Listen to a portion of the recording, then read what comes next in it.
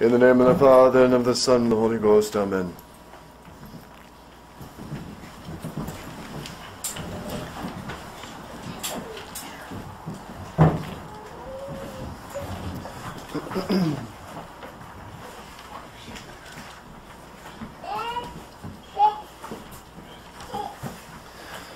In this Holy Gospel, our Lord says, on this feast of St. Pascal Baylon, here on a beautiful sunny day in Toronto, and I'm sure you people of Canada are very grateful. Winter has passed and summer is nigh, and it was a long winter. God is certainly punishing the Western nations. He's knocking at the door of the Western nations.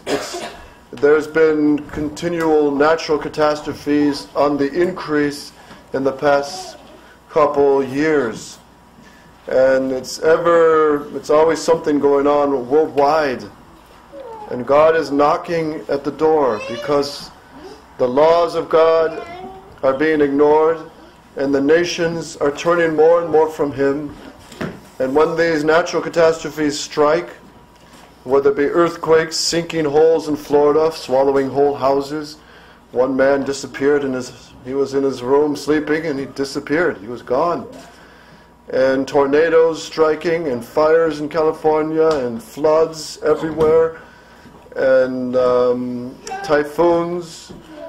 And God, as says Saint Louis de Montfort, God speaks through the elements.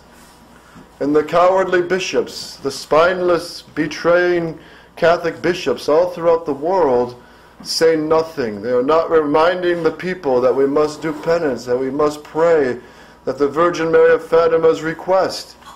Her request was almost 100 years ago. And one of the key requests was for the Pope to do his duty, consecrate Russia to the Immaculate Heart of Mary. She asked for this. God wants it because He wants the heart of His mother who stood at the foot of the cross with the heart of Jesus. He wants her honored with Him to show her victory, that by her will come the social reign of Christ the King and true peace. There's no other peace outside of the peace of our Lord Jesus Christ and His Catholic Church. It's a false peace. And certainly we see fulfilled the words of the Scriptures. Everyone will talk about peace, peace, peace. And that's the main theme of every new Mass, is peace and LUV. But where is it? Where is it? It's empty and has no meaning unless it's of our Lord Jesus Christ. So God is certainly knocking at the door. And our Western nations continue to turn their back on God. And God is kind, God is merciful, God is loving. But watch out when His justice hits. Watch out. Remember, from the time that He instructed Noah to build the ark, God was not in a hurry to punish the world. Was it 2 years after? No. Was it 50 years after? No. It was 100 years after. Then God had to punish the world because man just kept getting more corrupt. And internet and the means of the media and all the modern technology, while modern man thinks he's all smart and smarter than all his ancestors, we have become lower in degradation, lower in perversity, lower in morality, lower in complete lack of faith, the dissolving of the family, the destruction of the woman, the destruction of the military, the destruction of the hierarchy of the church. At every level, we just see everything decaying. And we see our age is ripe for a great chastisement, as the Virgin Mary forewarned numerous times in her apparitions. So what does that mean for us? Oh, Father, that's a nice gloom and doom sermon. And no, thanks for depressing us. So, yes, these are gloom and doom subjects, but that's the reality. And sometimes it takes gloom and doom to wake us up, to realize this isn't our home anyway. We are only travelers on this earth, going home to heaven. Our real home is in heaven. And that's why we are here on earth. And why do we exist? Why do you exist? Little Michael, little John, little Olivia, why do we exist? And you know your catechism. You should be able to answer this very easy. I am made to know, love, and serve God, and to be happy with Him forever in heaven. And to serve God means to glorify God. In all that we do, we glorify God. So even like Saint Lidwina of Sikkim, she was a girl that had a skating accident. She was from Holland, and she fell, and she fell on her spine, and she was paralyzed her whole life. How did she glorify God her whole life? She couldn't become a nun. She couldn't get married and have children. She couldn't do too much. But she became a saint and glorified God. How? By lying on her bed and offering her paralyzed life with Jesus crucified on the cross. So it doesn't matter what state of life we're in, if you're married, if you're a nun, if you're a priest, if you're a monk. Of course it's easier in the religious life. But everyone, whatever state we're in, whether you be students, little kids, boys, girls, men, old people who think the modern world just sweeps old people under the rug and gets them out of view in the nursing homes, and life is supposed to be forgotten without them. And euthanasia laws being passed more and more across the world, they're going to soon be a burden and get rid of. That's where we're at. But even the old, you have such a tremendous vocation to help our Lord and our Lady save souls from hell by offering your loneliness, your arthritis, your sickness, your discomfort, all the crosses of the so-called Golden Age. So we are here to glorify God, to know Him, to love Him, to glorify Him. And Archbishop Lefebvre, he has these are great words. Listen to this. This is the heart of Archbishop Lefebvre, the heart really of a Catholic prelate, which every bishop, especially the Bishop of Rome, should desire. Here it is. He says, this is an extraordinary thing to meditate upon. I would almost say to contemplate. And it's this. Everything has been made for the incarnate Word. All the creatures, all that the good God made, all of mankind's history, and you're part of the history right now, in this exciting time of the church history right now, all creation, all the angels, the archangels, in short, everything was made for our Lord Jesus Christ, in preparation for our Lord Jesus Christ. This is normal, given that everything returns to God and everything is for God. Our Lord being God, God come among us, everything must necessarily be made for Him. And we do not deserve anything. We are truly only anything in the measure in which we are united to Him, in the measure in which we are going to Him, in which we are His.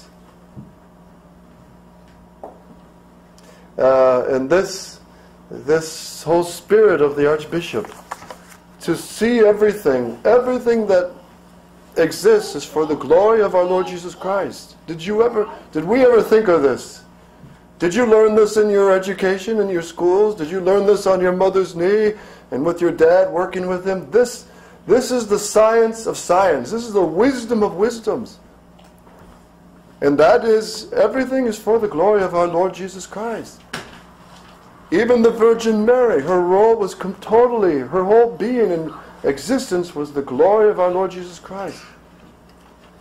And so, as St. Thomas quotes St. Augustine, God loves, of all His creation, He loves those who have reason the most. But that's not what wins us heaven, because many with reason, like angels and men, go to hell. Because they misuse the gifts of God to offend Him. They misuse their mind to seek worldly things. They misuse their heart to love vanities. They misuse their bodies to desecrate the temple of God by immoralities and impure dress and impure behavior. They use their tongues, their hands and eyes to offend God. So many with reason go to hell. But our Lord loves more than those who have reason, those men who are united to Jesus Christ by sanctifying grace. And above all creation, above everything, God loves His divine Son, the second person of the Trinity who became man for us. And this is really what the Catholic faith is all about. And the Archbishop Lefebvre and all the saints of history understood this. Everything is our Lord Jesus Christ. And in the past, all the Catholics used to fight, used to work, used to pull together to crown Jesus Christ as King. King of their soul by living in the state of grace, obeying His commandments, striving for heaven. Jesus Christ King in their families by enthroning His Sacred Heart, by making the focus of their family the love and the commandments of God, and the love of Jesus Christ, and the love of the neighbor, and families that are missionary, that would take care of the people, the poor around their house, or our block rosaries, which have been very powerful things in the missionary countries and in parts of the Western world. Block rosaries are just families that just get together and pray a rosary, or process through the streets praying the rosary. Or you just invite Catholics down the street you know that are maybe novice order or fallen away, invite them over and pray the rosary. That's called a block rosary. And you don't have to do much. Let the grace of Our Lady work. And this is something really great. But the apostolic spirit as a family is powerful. And then and it's normal that Catholics in their city, that Christ be king. And in the nation, that His laws and the Catholic faith be upheld. That should be normal in society, that the government be Catholic, that the leaders be Catholic. But we are in an apostate age. But it doesn't matter. This is our goal. And God put us in this crisis of the church, in this crisis now of our Catholic tradition. We are in an immense crisis, never seen before. And that means God will give you grace that's never been maybe poured out before, to keep the faith, to spread the faith in a time when everything is set against the social kingship of Jesus Christ and the reign of Jesus Christ. Listen to these words of Archbishop Lefebvre. It's kind of warm in here. If you want to open the door or something, that'd be great. But unless the kids get cold. Listen to these words of Archbishop Lefebvre. He's speaking of Jesus Christ, King, but also priest and Savior. You see, this was the whole preoccupation of Archbishop Lefebvre. It's a preoccupation that of any Catholic, and should be of any Catholic, especially priests and bishops. Listen to these words. If all things are made for our Lord Jesus Christ, everything must be oriented towards Him. And you see what a mind the Archbishop had. Politics, economics, the social order, everything must be pointed to Jesus Christ. And only in such a society comes true prosperity, true peace, true happiness, true order. As a result, everything must also depend upon Him.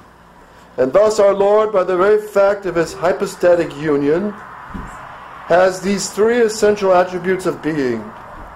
He is Savior, He is priest, He is King. These are the three essential attributes which belong to our Lord. I would say not only through His nature, but through His essence and through His very being. Because He is through the Word. He is the second person of the Trinity. There is no other person in our Lord. There is only one person. That is the person of the divine Word, the Verbum, the Logos, the second person of the Trinity. So by the very fact that our Lord has unified Himself to the human creature, has taken a body and a soul, Our Lord Jesus Christ, God made man, is the Savior. There is no other. He is the priest, and He is the King. And that is normal. That logically flows from His existence, from His being, and consequently from the will of God. And by that very fact, the world should be completely submissive to Him.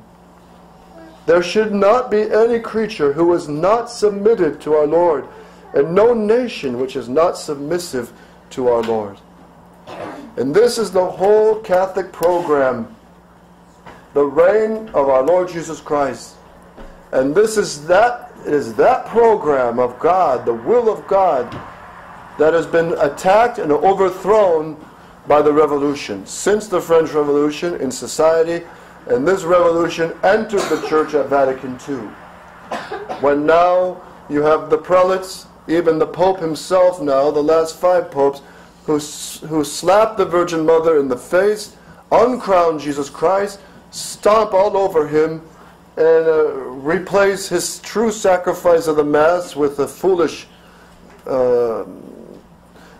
trivial meal, the new Mass, which attacks the real present and attacks the kingship of Christ. It's a whole new religion. And that's why Archbishop Lefebvre declared war against this new religion. And we want to stay Catholic. We want nothing to do with this new religion. And as you know, recently Bishop Fillet has been meeting. He has told people, I have not met with Rome. I have had no formal meetings. I have not seen the Pope. And Rorati Cherry spilled a few beans, and the Dici had to come out and say, yes, Dici is the website from Menzingen. Yes, Bishop Fillet did have the meeting in Rome last December with Ecclesia Dei, and he met with the Pope briefly, and he had dinner and wine with Cardinal Bishop de Noia. So he's still dealing with the modernists, and he's still working with these wreckers of the faith, and he's whining and dining with these men who uncrown Jesus Christ. He has not changed. He has not rejected his liberal statements, nor his liberal modernist doctrinal declaration. He has not, and what continues till now, till today, in this month of May 2014, the good priests, the old athletes of Archbishop Lefebvre and Catholic tradition, like Father Beauvais in Paris, like Father Scott that used to be here in Kitchener, and all the old guard of Archbishop Lefebvre who would have no shame to speak out against this new direction, they've all been moved, silenced, or expelled. And it's continuing. It's continuing. And those who are being put in place are those who are for the liberal direction. And we can say that the agreement has already been made on the Society's part by the doctrinal declaration. And that's why the Society has already embraced death. It's already embraced the modernist religion. But many priests and faithful will say, well, no, it's not. We're not being told to accept the new Mass. We're not being told to teach Vatican II. Well, no, not yet. But once you've accepted to compromise on the principles, you've accepted to compromise on all the principles. And this is, listen to the words of a great bishop, Bishop Sigaud, who was a friend of Archbishop Lefebvre and Bishop de Castromera at the council. He says these words, with regard to principles, no compromise is permissible. We have to insist on this point so that the faithful will understand there is a necessary contradiction between the world and the Catholic Church of tradition. Catholics cannot be up to date in a pagan world. And this is something I'll talk about after in the conference, is the Catholic, as a Catholic, we got to understand we are not at all going to mix with this world, because this world is Antichrist. It's built on the principles of Antichrist. It's working for the real Antichrist, and we cannot work with this world. We have to live in it, but not of it. And our heart and our mind must be focused on heaven, on the kingship of Christ, and on the social reign of Christ the King, and the defense of the true faith of tradition. So what do you do? What do you do when we seem so small, when we seem so helpless, when we can't even have Mass, a resistance Mass every Sunday, because we don't even have enough priests right now who are or should be resisting this modernist wave, this modernist direction. But this is where God wants us. He could give us a cathedral. He could give us 100 priests. He could give us all that we would possibly desire, but that's not His will now. And God is more pleased with you fighting in the trenches, with you sanctifying your soul, with you fighting and defending and keeping and growing in the love of God and the faith. He's more pleased with that than if we had a huge cathedral and 1,000 priests and 1,000 monks and 1,000 nuns. This is the fight God has put us in now. And if we're so small, as Shakespeare says, you few, we happy few, we happy band of brothers. That is the few who have the faith anymore today. And so, but we're not, as Archbishop Lefebvre always used to say, we're not really few. Because we're holding the line of all the millions of saints and angels and all the martyrs who have kept the same faith. They fought for the same faith. They died for the same faith. They defended the same faith. They professed the same faith that we hold. So we have all our big brothers and sisters in heaven, all the angels and archangels, all the armies of heaven cheering you on, to battle on, to keep the faith. And what a crown in heaven waits for those who are faithful. And that's why we know the Virgin Mother, there is a special grace she has given to those devoted to her. That's why it's so important that you consecrate yourself to her. Hers is the victory. And she gave you a weapon, a 59-bullet machine gun to fire every day. And more if you can, if you have the time. The Holy Rosary. It's more powerful than we think. And beware of the old habit of what's called the devil of routine. Of just praying the Rosary, well, because, I grew up praying it, and I'm supposed to pray it. The priests always tell us we got to pray it. So, okay, we'll pray it. But no, pray the Rosary. Meditate on our Lord's life. Meditate on the great mysteries. Pray the Rosary like you're kneeling with the Virgin Mary. Put your heart, or rather ask her heart to take your heart, so that you see our Lord's life through her eyes. And meditate on her life and our Lord's life through her eyes. And she's a great gift for our time, the Immaculate Heart of Mary. God wants her glorified. God wants her exalted. Because He humbles those who He humbles, He exalts. And no one was more humbled, mocked by the whole world, than Jesus crucified and the most pure mother. And those two He exalts above all. So happy you also who share in the humiliation of our Lord now.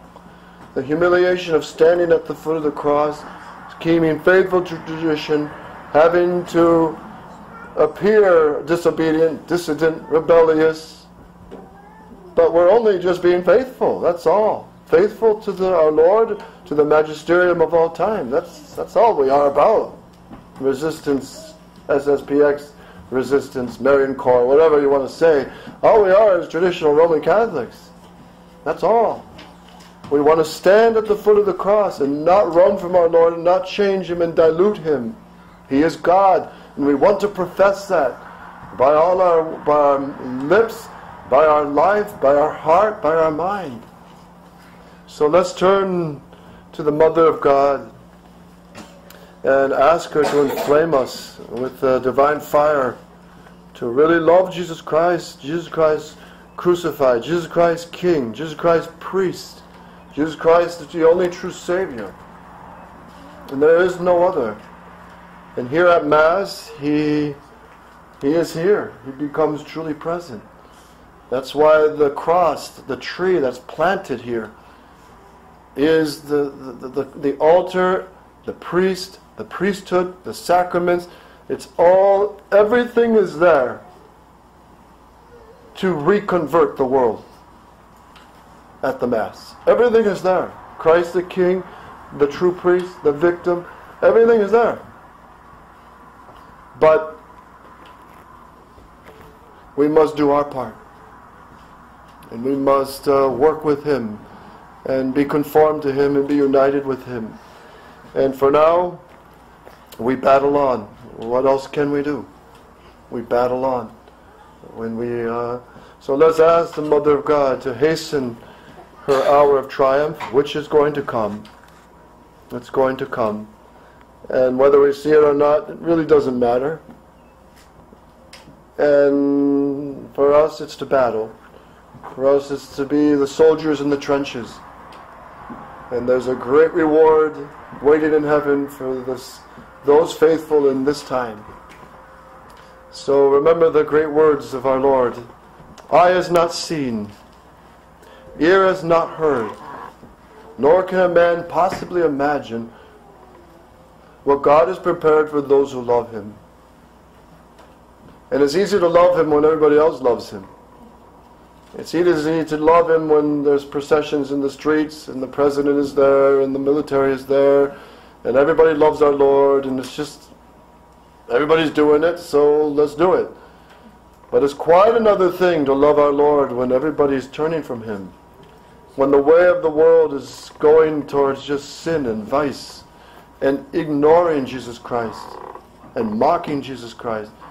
It is another thing to love our Lord when you're all alone, when the winter seems long, when the bullets keep firing at you.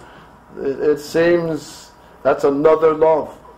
And that's the love God is asking of us. And we can't do it.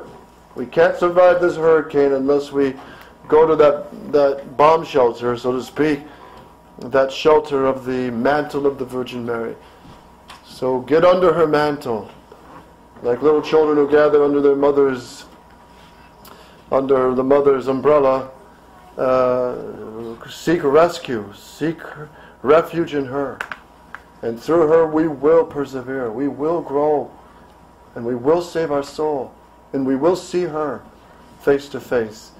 And she will show us the very face of the Blessed Trinity, and the face of Jesus Christ in all His majesty as King. And great will be the crown, to be crowned before the whole human race and all the angels, to have been one of the few to be faithful to Him in a time when the whole world is apostatizing. When all the media, all the movies, all the news, everything completely rejects and ignores Jesus Christ. So, little flock, keep fighting. Because short are the time, as St. Paul says, the sufferings of this time are nothing compared to the glory to come. O Mary conceived without sin. O Mary conceived without sin. O Mary conceived without sin. In the name of the Father, Son, and the Holy Ghost. Amen.